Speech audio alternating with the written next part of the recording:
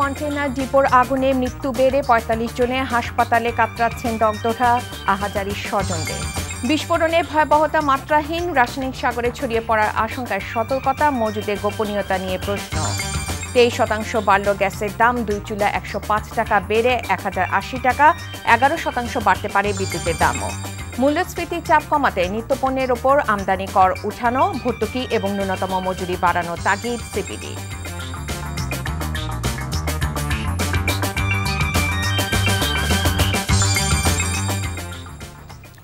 আসসালামু আলাইকুম, রায়কা আল হোসেন স্বাগত জানাচ্ছি NTV সন্ধ্যার খবরে। একেএস টিমটি পার্শ্বনাম দেখছিলেন, এবার চলুন পুরো খবরে। চট্টগ্রামের সীতাকুণ্ডে বিএম কন্টেইনার ডিপোর ভয়াবহ আগুনে ফায়ার সার্ভিসে ৯ কর্মী সহ এ পর্যন্ত মারা গেছে ৪৫ জন। আহত শতাধিক মানুষকে ঢাকা ও চট্টগ্রামের বিভিন্ন হাসপাতালে ভর্তি করা হয়েছে। এ ঘটনায় পৃথক ৩টি তদন্ত কমিটি গঠন করা হয়েছে। রাষ্ট্রপতি মোহাম্মদ আব্দুল হামিদ ও প্রধানমন্ত্রী শেখ হাসিনা আগুনে হতাহতের ঘটনায় শোক জানিয়েছেন। আরিজ আহমেদকে সাথে নিয়ে আরও জানাচ্ছেন মুকসিমুল আহসান, ক্যামেরায় ছিলেন ফরিদ আহমেদ ভূঁইয়া ও এনামুল হক। চট্টগ্রামের সীতাকুণ্ডের কন্টেইনার ডিপোতে লাগা আগুনের ভয়াবহতা এতটাই যে পরিস্থিতি আর আগুন নিয়ন্ত্রণে আনতে সময় লাগে শনিবার রাত পেরিয়ে রোববার সকাল দুপুর গড়িয়ে সন্ধ্যা অবধি। বিএম কন্টেইনার ডিপোতে লাগা আগুনের তীব্রতা ছড়ায় মূলত রাসায়নিক আর দাহ্য পদার্থের কন্টেইনার বিস্ফোরণের মধ্য দিয়ে। কিছুক্ষণ পরপর কন্টেইনার বিস্ফোরণের বিকট শব্দে প্রকম্পিত হয় গোটা এলাকা। ভয়ঙ্কর আগুনে অঙ্গার হয় পুলিশ, ফায়ার সার্ভিস কর্মীর পাশাপাশি শ্রমিক সহ অনেকেই। সেই সাথে কন্টেইনার বিস্ফোরণে ধ্বংসস্তূপে পরিণত হয় পুরো বিএম কন্টেইনার ডিপো এলাকা। বাইরে তখন আপনজনের খোঁজে হাজারো স্বজনের অপেক্ষা আর আর্তনাদ। অগ্নিকাণ্ডের সময় ডিপোতে কর্তব্যরত পিয়ন শহীদুলের মায়ের মাতম আর বড় ভাই সুমনকে খুঁজতে আসা ছোট ভাই মমিনের মতো শত মানুষের কান্নার নোনা জলে ভারী হয়ে ওঠে সীতাকুণ্ডের বাতাস। ৯টার দিকে আমরা ফোন দিয়েছি, তার মোবাইলে রিং করতেছে কিন্তু ফোনটা রিসিভ করতেছে না, কিন্তু এখনো কোনো খবর পাইনি। হাসপাতাল খুঁজতে আছি, আমার পুত্র পাই না। গাড়ি দেখতেছে, গাড়ি জ্বলতেছে, গাড়িতে আগুন জ্বলতেছে, কিন্তু এয়ার ফরে ওনাকে পাচ্ছি না। আমরা ড্রাইভার, উনি ড্রাইভার। আগুন নিয়ন্ত্রণে আনতে যৌথভাবে কাজ করে সেনাবাহিনী, পুলিশ, ফায়ার সার্ভিস সহ স্থানীয় কয়েকটি স্বেচ্ছাসেবী সংগঠন। আমরা সর্বতভাবে চেষ্টা করছি এখানে ফায়ারটাকে কন্টেইন করা অলরেডি রাখা হয়েছে যেন ছড়িয়ে না পড়ে, এবং এখনও ফায়ারটা আমাদের এরিয়ার মধ্যেই আছে, বা সাগর বা অন্যদিকে কোনো দিকে ছড়িয়ে পড়ছে না। ঘটনাস্থল পরিদর্শন করেন সেনাবাহিনীর ২৪ পদাতিক ডিভিশনের জিওসি, পুলিশের চট্টগ্রাম রেঞ্জের ডিআইজি, ফায়ার সার্ভিসের মহাপরিচালক সহ সরকারের সংশ্লিষ্ট কর্তা ব্যক্তিরা। এখানে আমাদেরকে বলা হয়েছিল যে এখান থেকে যদি কেমিক্যাল ফ্লো করে বঙ্গোপসাগরে চলে যায় তাহলে সেটা একটা চরম ঝুঁকি হবে পরিবেশের জন্য। সে কারণে আমাদের ইঞ্জিনিয়ার ব্যাটালিয়ান এখানে দুটি ড্রেন ছিল যেটির সাথে ক্যানেলের মাধ্যমে বঙ্গোপসাগরের সাথে সংযুক্ত। এই দুটি ক্যানেলকে আমাদের ইঞ্জিনিয়ার্সের লোকজন সারাদিন পরিশ্রম করে এটাকে ব্লক করে দিয়েছে। এখন এখান থেকে কোনো কেমিক্যাল পিলফারেজ হয়ে বঙ্গোপসাগরে যাওয়ার কোনো সম্ভাবনা নাই। তবে যে প্রতিষ্ঠানে এত বড় দুর্ঘটনা, সেই প্রতিষ্ঠানের ঊর্ধ্বতন এক কর্মকর্তাকে বিকেলে পাওয়া যায় ঘটনাস্থলে। কেবল ঢাকা থেকে আসলাম, এই জিনিসটা কিন্তু আমারও তদন্ত যে কী কারণে এটা হলো, কোন অনিয়ম। এই অনিয়মগুলি আপনারা যেমন বাইর করতে যেতেছেন, আমি নিজেও বাইর করি আপনাদের দেবো। ডিপোর ধ্বংসস্তূপ থেকে উদ্ধার করা হচ্ছে পুড়ে যাওয়া লাশ আর কন্টেইনার। হয়তো একদিন হতাহতদের স্বজনের কান্নার নোনা জলও শুকিয়ে যাবে। তবে এমন ঘটনা আরও একবার চোখে আঙুল দিয়ে বুঝিয়ে গেল দুর্ঘটনা প্রতিরোধে দুর্যোগ ব্যবস্থাপনা আর জনসচেতনতা কতটা জরুরি। Muksimul Ahsan, NTV news, Sitakunda, Chittagong. আগুন লাগার খবর জানাতে চট্টগ্রামে আছেন আমাদের দুজন সহকর্মী। প্রথমে যাব ঘটনাস্থলে, সেখানে আছেন সহকর্মী মুকসিমুল আহসান। মুকসিমুল, সীতাকুণ্ডের চিত্র এখন কেমন দেখছেন?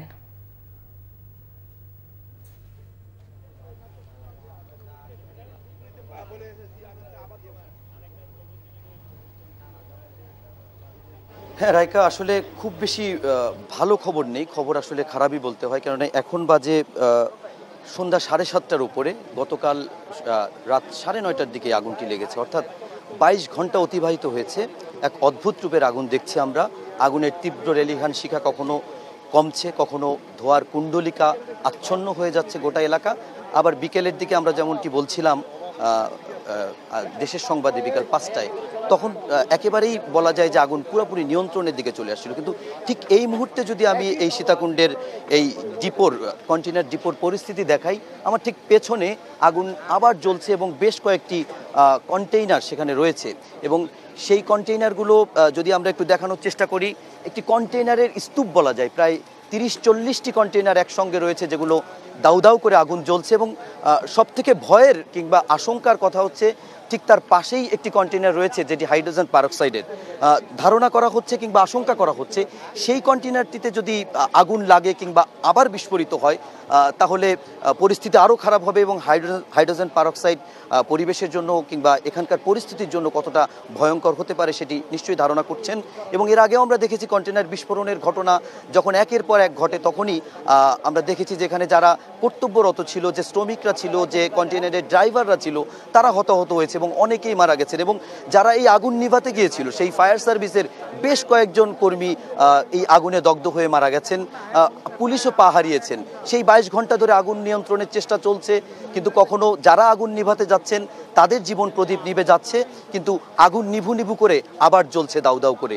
আগুনের তীব্র লেলিহান শিখায় যেমন মানুষ অঙ্গার হচ্ছে এখানে, ঠিক তেমনি আগুনের লেলিহান শিখায় আমরা দেখতে পাচ্ছি যে এখানকার যে পরিস্থিতি, এখানকার কন্টেইনারগুলো সেগুলোও জ্বলছে দাউ দাউ করে। এখন খুব বেশি এখানে দাঁড়িয়ে কথা বলারও সুযোগ নেই, কেননা যে কোনো সময় আবারও কন্টেইনার বিস্ফোরণ ঘটতে পারে এবং নিশ্চিত সেটি ঘটবে। যেভাবে আগুন জ্বলছে এটি বিস্ফোরণ ঘটবে। সেই বিস্ফোরণ ঘটার আগেই আমরা আজকে এখান থেকে এখনকার মতো সরাসরি সম্প্রচার শেষ করছি। রাইকা। মুকসিমুল, আপনি আমাদের সঙ্গেই থাকুন। এবার যাব চট্টগ্রাম মেডিকেল কলেজ হাসপাতালে। সেখানে আছেন সহকর্মী আরিজ আহমেদ। আরিজ, হাসপাতালের চিত্র কেমন দেখছেন?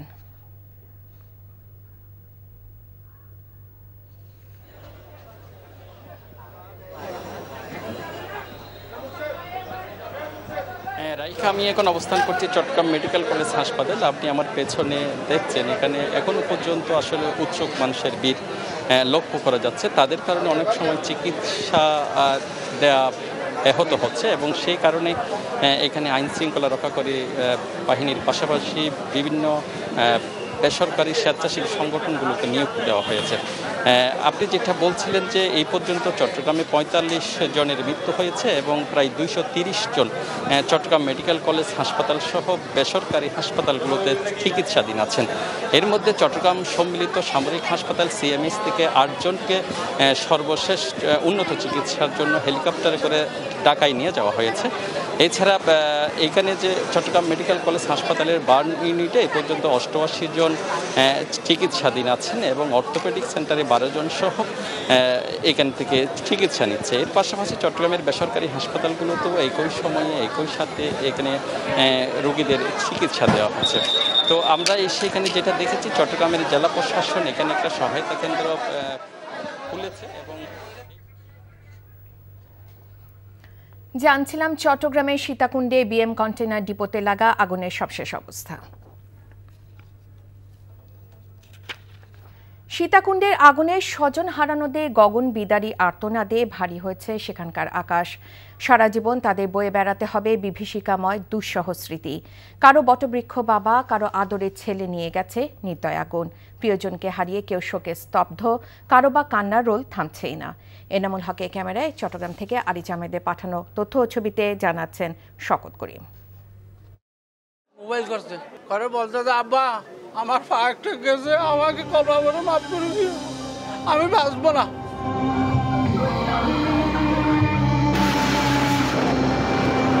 নিকশ কালো অন্ধকার চিরে দাউ দাউ করে জ্বলছে আগুন।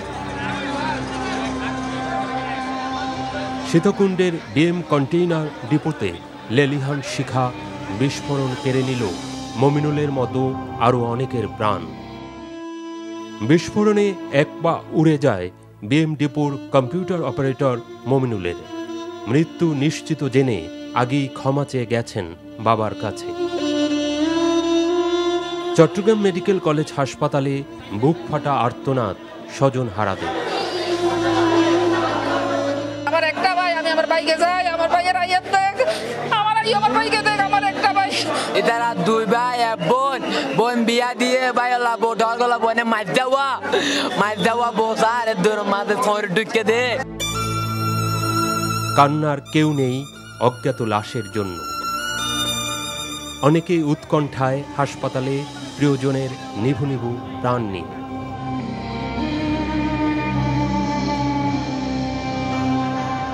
গভীর রাতের নির্জনতা ভেঙে হতাহতদের মিছিল আসতে থাকে হাসপাতালে। পরিস্থিতির ভয়াবহতায়, ঘটনার আকস্মিকতায় সামাল দিতে হিমশিম খাচ্ছেন চিকিৎসকরা। আহত দগ্ধদের সংখ্যা বেশি হওয়ায় ছুটতে হয় এক হাসপাতাল থেকে অন্য হাসপাতালে। অনেকেই নিখোঁজ স্বজনদের খুঁজছেন এখানে সেখানে। এক রাতের মধ্যে সব শেষ, নিভে গেছে কত প্রাণ, পুড়ে ছাই কত স্বপ্ন।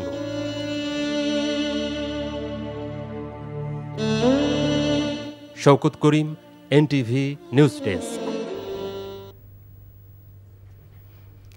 বিস্ফোরণের ভয়াবহতা মাত্রাহীন। থেমে থেমে বিস্ফোরিত হয় এক একটি কন্টেইনার। রাসায়নিক সাগরে ছড়িয়ে পড়ার আশঙ্কা থেকে সতর্ক অবস্থানে ফায়ার সার্ভিস। পণ্য মজুত করা ডিপোতে রাসায়নিকের মজুদি কি এমন সর্বনাশ ডেকে আনল? এমন প্রশ্নের উত্তর খুঁজেছেন শফিক শাহীন। চট্টগ্রামের সীতাকুণ্ডের শীতলপুর এখন যেন মৃত্যুপুরী। রাতের নিকষ কালো অন্ধকার ভেদ করে আগুনের লেলিহান শিখা মৃত্যুদূত হয়ে আসে বিএম ডিপোতে। এক একটি কন্টেইনার বিস্ফোরণে তাণ্ডব লীলা বয়ে যায় এলাকা জুড়ে। ফায়ার সার্ভিস কর্মকর্তারা জানান, যখন আগুন লাগার খবর পেয়ে ঘটনাস্থলে আসে কর্মীরা, তখনও ডিপোর কর্মকর্তারা বলেননি রাসায়নিকের কথা। সাধারণ পণ্য থেকে আগুনের সূত্রপাত হয়েছে এমন ধারণা করে পানি দিয়ে আগুন নেভানোর চেষ্টা করা হয়। অথচ ডিপোতে থাকা হাইড্রোজেন পার অক্সাইডের আগুন নেভাতে দরকার ফগ ও ফোম। বুঝে ওঠার আগেই ফায়ার সার্ভিসের কর্মী সহ আগুন কেড়ে নিয়েছে বহু প্রাণ। চ্যালেঞ্জ হলো আমরা জানছি না, আইডেন্টিফাই করতে পারছি না কোন কন্টেইনারে কি আছে, এবং যেহেতু কেমিক্যাল, এক এক কেমিক্যালের এক এক নেচার, যার জন্য আপনারা ভিতরে হয়তো আগুন দেখতে পাচ্ছেন, যার জন্য আমাদের সময় লাগছে, বেগ পেতে হচ্ছে। আপনারা সবাই জানেন যে আমাদের থার্মোমিটার হাইড্রোজেন পারঅক্সাইড আছে এবং এটা খুবই বিষাক্ত। এই জিনিসটা যাতে সমুদ্রের পানিতে কন্টেইন না করে ফেলে, সেটার জন্য আসলে আমাদের মেইন এখানে ডিপ্লয় হওয়া। কিভাবে আমরা এটা নিয়ন্ত্রণে আনতে পারি, ফায়ার সার্ভিসকে কিভাবে সহায়তা প্রদান করতে পারি, এটাই। বিএম কন্টেইনার ডিপোর মহাব্যবস্থাপক স্বীকার করেন, তৈরি পোশাক ও অন্যান্য পণ্য সহ হাইড্রোজেন পার অক্সাইডও মজুদ ছিল ডিপোতে। তবে এই রাসায়নিক আগুনকে আরও বেশি উস্কে দিয়েছে কিনা তা স্বীকার করতে চাননি এই কর্মকর্তা। কেমিক্যাল কয়েকটা ছিল, যেটা হচ্ছে কি ওই হাইড্রোজেন পারঅক্সাইড, কোনো ক্ষতি করে না। এটা হচ্ছে কি নর্মাল, আমি যতই জানি এইটা ব্যাপারে আমার কোনো ধারণা নাই যে এটাতে কোনো ইয়ে হয়েছে, বাট এটা যে এটাতে হয়েছে তা কিন্তু বলা যাচ্ছে না, এটা তদন্ত করার পরে বুঝে যাবে। হাটহাজারীর ঠান্ডাছড়ির আল-রাজি কেমিক্যাল কারখানা থেকে উৎপাদিত হাইড্রোজেন পারঅক্সাইড রপ্তানির জন্য মজুত করা হয়েছিল ডিপোর টিনের শেডে। বিশেষজ্ঞরা বলছেন, হাইড্রোজেন পার অক্সাইড রাসায়নিক যৌগ। তাপীয় বিয়োজন হাইড্রোজেন পার অক্সাইড বিস্ফোরক হিসেবে আচরণ করে। দেশি বিদেশি যৌথ মালিকানায় পরিচালিত বিএম কন্টেইনার ডিপোতে রাসায়নিক রাখার অনুমোদন ছিল কিনা, এখন সেই প্রশ্নের উত্তর খুঁজছে তদন্তকারীরা। Shafiq Shaheen, NTV news, Dhaka. অগ্নিকাণ্ডের আরও রিপোর্ট থাকছে খবরের পরের অংশে। গ্রাহক পর্যায়ে গড়ে 22.78% বৃদ্ধি করে প্রতি ঘনমিটার গ্যাসের দাম 11 টাকা 91 পয়সা করার ঘোষণা দিয়েছে এনার্জি রেগুলেটরি কমিশন BERC। এর ফলে বিদ্যুতের দামও 11% বাড়তে পারে বলে মনে করছে কমিশন। এখন থেকে আবাসিকে 2 চুলার জন্য গুনতে হবে 1080 টাকা। নতুন দাম কার্যকর হবে চলতি মাস থেকেই, তবে বাড়ানো হয়নি CNGর দাম। রিপোর্ট করছেন রকনউদ্দিন। কোনো পদক্ষেপেই নিত্য প্রয়োজনীয় পণ্যের দামের লাগাম যখন টানা যাচ্ছে না, তার মধ্যেই সাধারণ মানুষের খরচের খাতায় নতুন করে যোগ হলো গ্যাসের বাড়তি দাম। 2019 সালের জুনের পর রোববার ভার্চুয়াল সংবাদ সম্মেলনে গ্যাসের নতুন দাম ঘোষণা করল নিয়ন্ত্রক সংস্থা এনার্জি রেগুলেটরি কমিশন। 9.70 টাকা থেকে 22.78% বৃদ্ধি করে প্রতি ঘনমিটার 11.91 টাকায় পুনর্নির্ধারণ করা হয়েছে। আবাসিকে গ্রাহকদের 2 চুলার ক্ষেত্রে 975 টাকার সাথে এখন থেকে বাড়তি দিতে হবে আরও 105 টাকা, আর 1 চুলার ক্ষেত্রে 925 টাকার সাথে এখন থেকে বাড়তি দিতে হবে আরও 65 টাকা। এর পাশাপাশি শুধুমাত্র যানবাহনে ব্যবহৃত সিএনজি ছাড়া সব খাতেই বেড়েছে গ্যাসের দাম। আন্তর্জাতিক বাজারে এলএনজির দামের অস্থিরতাই এর মূল কারণ জানিয়ে এজন্য সরকারি ভর্তুকি সহ 11,000 কোটি টাকার জোগান নিশ্চিত করারও নির্দেশনা দেয়া হয়েছে সংবাদ সম্মেলনে। এলএনজি আমদানি ব্যয় মেটাতে জ্বালানি নিরাপত্তা তহবিল হতে প্রদত্ত 3,300 কোটি টাকা, গ্যাস সঞ্চালন ও বিতরণ কোম্পানি সমূহের কর পরবর্তী নিট পুঞ্জীবিত মুনাফার 17% হিসাবে 2,500 কোটি টাকা এবং সরকার কর্তৃক প্রদেয় ভর্তুকি 6,000 কোটি টাকা সহ সর্বসাকুল্যে 11,800 কোটি টাকা। এ সময় সাংবাদিকদের প্রশ্ন ছিল, বিদ্যুৎ উৎপাদনে ব্যবহৃত গ্যাসের দাম বাড়ার কারণে সামনে বিদ্যুতের দামও বাড়বে কিনা। এতে বিদ্যুতের একটা সহনীয় পর্যায়ে দাম বৃদ্ধি পাবে এবং এটা সর্বোচ্চ 11%।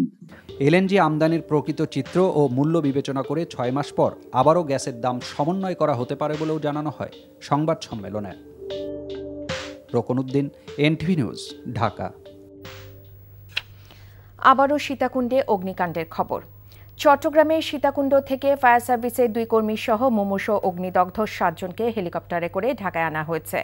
বিকেলে আর্মি এভিয়েশনের হেলিকপ্টার তাদের নিয়ে রাজধানী পুরাতন বিমানবন্দরে অবতরণ করে। সেখান থেকে 2 জনকে সম্মিলিত সামরিক হাসপাতালে এবং বাকিদের Sheikh Hasina burn and plastic surgery ইনস্টিটিউটে ভর্তি করা হয়েছে। এ নিয়ে চট্টগ্রাম থেকে আসা 17 জনকে এ হাসপাতালে চিকিৎসা দেওয়া হচ্ছে। চিকিৎসকরা জানিয়েছেন, এ পর্যন্ত Sheikh Hasina burn and plastic surgery ইনস্টিটিউটে যেসব দগ্ধ রোগীদের ভর্তি করা হয়েছে তাদের বেশিরভাগের অবস্থায় আশঙ্কাজনক। রোগীদের জন্য হাসপাতালের বাইরে উৎকণ্ঠায় অপেক্ষা করছে স্বজনরা।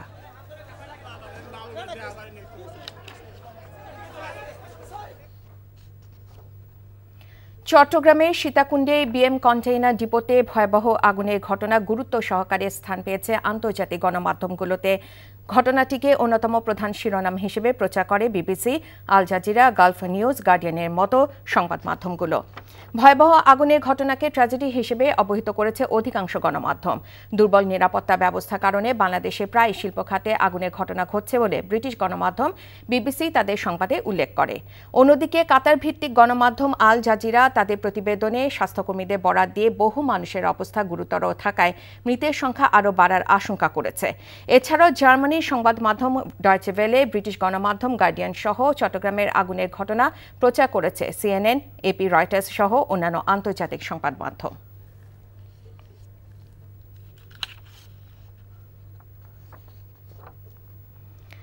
মূল্যস্ফীতির চাপ কমাতে নিত্য প্রয়োজনীয় পণ্যের উপর আমদানি কর সাময়িকভাবে উঠানো, জ্বালানি ও কৃষি খাতে ভর্তুকি দেয়া এবং ন্যূনতম মজুরি বাড়ানো প্রয়োজন বলে মত বেসরকারি গবেষণা প্রতিষ্ঠান সেন্টার ফর পলিসি ডায়ালগ সিপিডির।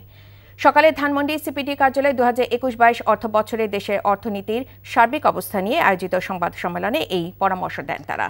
এ সময় অর্থনৈতিক নীতি নির্ধারণে মানসম্পন্ন ও নির্ভরযোগ্য তথ্য সহজলভ্য করার তাগিদ দেন বক্তারা। সেই সাথে মূল্যস্ফীতির সরকারি তথ্যে বাজারে প্রকৃত অবস্থার প্রতিফলন ঘটছে না বলেও মনে করেন তারা।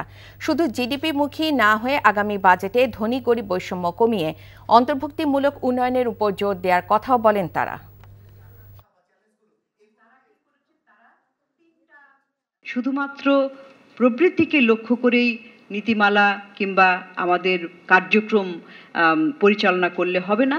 দরিদ্রদের জন্য বিভিন্ন ধরনের উদ্যোগ, তাদের একদিকে তাদের মিনিমাম ওয়েজ প্রত্যেকটা খাতে কিন্তু শিল্প খাতে বাড়ানোর এখন প্রয়োজন রয়েছে এবং তাছাড়া দরিদ্রদের জন্য যে সামাজিক সুরক্ষা সেটার স্কেল এবং পরিমাণ বাড়াতে হবে। যে ধরনের আমদানিকৃত আমরা পণ্য এনে থাকি সেগুলোর উপর থেকে বিভিন্ন ধরনের কর সেগুলো তুলে দেওয়া সাময়িকভাবে এবং ভর্তুকি বিশেষ করে জ্বালানি এবং কৃষি খাতে ভর্তুকি দেওয়া চলতি বছর জুনিয়র স্কুল সার্টিফিকেট জেএসসি ও জুনিয়র দাখিল সার্টিফিকেট জেডিসি পরীক্ষা হবে না, এমনটা জানিয়েছেন শিক্ষামন্ত্রী দীপুমণি। সচিবালয়ে দুপুরে এক সংবাদ সম্মেলনে তিনি সরকারের এই সিদ্ধান্তের কথা জানান। 6 ফেব্রুয়ারি 2022 তারিখে বিশেষ 6 ফেব্রুয়ারি 2022 তারিখে বিশেষ 6 ফেব্রুয়ারি 2022 তারিখে বিশেষ জেএসসি তার মানে এখন থেকে আর নিচ্ছি না, এবং জেএসসির জন্য যেটা যে আমরা প্রতিষ্ঠান পর্যায়ে মূল্যায়ন হবে, এবং সেটার আমরা করোনাকালেও যেমন আমরা প্রতিষ্ঠান মূল্যায়ন করলেও আমরা স্বীকৃতি দিয়েছি, সনদ দিয়েছি, সেরকম আমরা সনদ দেব।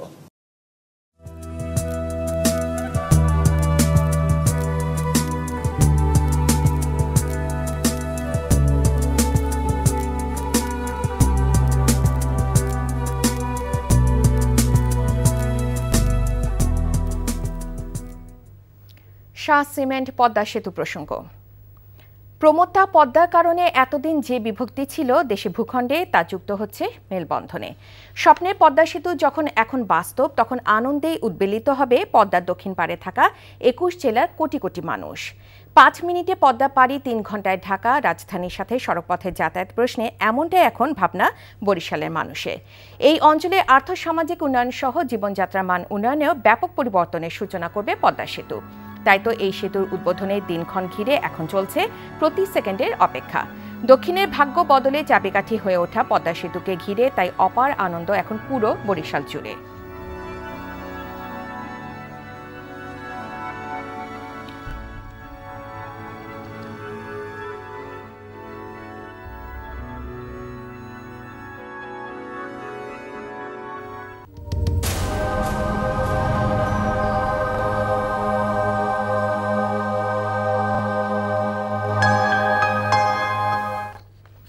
আন্তর্জাতিক সংবাদ।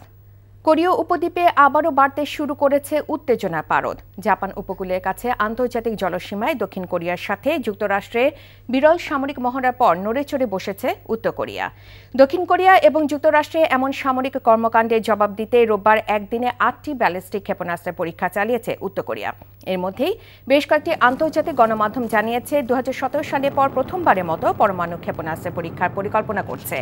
এর আগে জাপান উপকূলের কাছে যুক্তরাষ্ট্রকে সাথে নিয়ে বৃহস্পতিবার থেকে শনিবার পর্যন্ত যৌথ সামরিক মহড়া চালায় উত্তর কোরিয়া।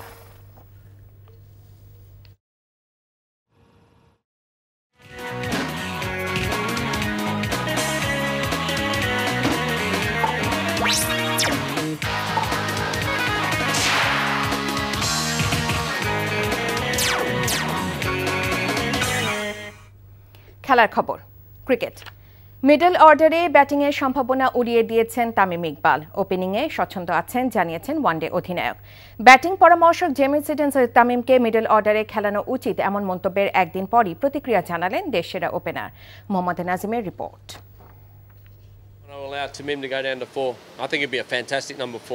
তামিমের ব্যাটিং অর্ডার নিয়ে হঠাৎই আলোচনা। ব্যাটিং কোচ সিডন্স শনিবার বলেছিলেন দেশসেরা ওপেনার 4 নম্বরে খেললে ভালো করবেন। যে সিডন্স হেড কোচ থাকাকালে তামিমের ব্যাটিং শানিত হয়েছে, তার কাছ থেকে এমন চাওয়ায় ওয়ানডে অধিনায়ক ক্ষুব্ধ। তার ক্রোধের মূলে অবশ্য সিডন্স নন, তাকে প্রশ্ন করা সাংবাদিক। But the question was very stupid, I personally thought. About me batting 4, I don't see any reason why should I bat 4. I've been opening for 17 years and I've been doing quite well. So there is no chance. 2018-তে সবশেষ Windies সফরে 2 টেস্টেই অসহায় আত্মসমর্পণ করে বাংলাদেশ। ছিল 43 রানে all আউটের বিব্রতকর ঘটনাও। ব্যাট হাতে তামিমও ছিলেন নিষ্প্রভ। 15 গড়ে করেছেন 60 রান। যদিও ওয়ানডে ও টি20 সিরিজ জয়ের সুখস্মৃতি আত্মবিশ্বাসী করছে দেশসেরা ওপেনারকে। ওয়ান প্লেস যেখানে it's not very easy, specially test cricket খেলা ইটস কোয়াইট ডিফিকাল্ট, বাট যে পারফরমেন্স আমরা লাস্ট টাইম দিয়েছিলাম স্পেশালি টেস্টে, we definitely want to do better than what we did last time, and we want to continue what we did in the last other two formats. West ইন্ডিজে টেস্টের নেতৃত্বে থাকছেন সাকিব। তার ক্রিকেটীয় মেধার প্রশংসা করেছেন তামিম। সাকিবের অধীনে আগামী 2 বছরে অভিজাত ফরম্যাটে উন্নতি করবে বাংলাদেশ, বিশ্বাস তার। আমাদের সবার সাপোর্ট ইনশাআল্লাহ থাকলে। Mohammad Nazim, NTV news, Dhaka. খবর শেষ করছি, যাবার আগে এই কেস টিমটি বা শিরোনামগুলো আরও একবার জানিয়ে দিচ্ছি। সীতাকুণ্ড কন্টেনার ডিপোর আগুনে মৃত্যু বেড়ে ৪৫ জনে, হাসপাতালে কাতরাচ্ছেন দগ্ধরা, আহাজারি স্বজনদের। বিস্ফোরণের ভয়াবহতা মাত্রাহীন, রাসায়নিক সাগরে ছড়িয়ে পড়ার আশঙ্কার সতর্কতা, মজুদের গোপনীয়তা নিয়ে প্রশ্ন। ২৩% বাড়ল গ্যাসের দাম, 2 চুলা ১০৫ টাকা বেড়ে ১০৮০ টাকা, 11% বাড়তে পারে বিদ্যুতের দামও। মূল্যস্ফীতির চাপ কমাতে নিত্যপণ্যের ওপর আমদানি কর উঠানো, ভর্তুকি এবং ন্যূনতম মজুরি বাড়ানোর তাগিদ সিপিডি। এই ছিল সন্ধ্যার খবরে। এই খবরের ভিডিও সহ আপডেট জানতে ভিজিট করুন NTV অনলাইন www.ntvbd.com। এছাড়াও NTVর জনপ্রিয় সব অনুষ্ঠান ও খবরের আপডেট জানতে ভিজিট করুন আমাদের ইউটিউব ও ভেরিফাইড ফেসবুক পেজ। রাত 10:30টায় রাতের খবর দেখার আমন্ত্রণ জানিয়ে বিদায় নিচ্ছি। ধন্যবাদ সবাইকে এতক্ষণ সাথে থাকার জন্য।